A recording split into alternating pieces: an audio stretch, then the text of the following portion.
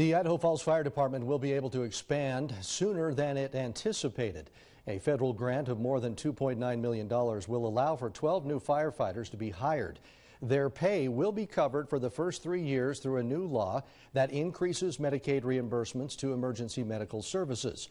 Two other recent decisions by the city of Idaho Falls will also help with the expansion.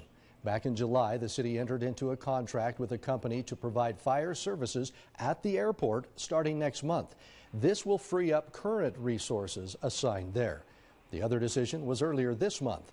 The city approved the purchase of the Bonneville County Fire Protection District Fire Station at 370 East 65th South. The resources that were at the airport will be moved to this location, with the station set to open next spring.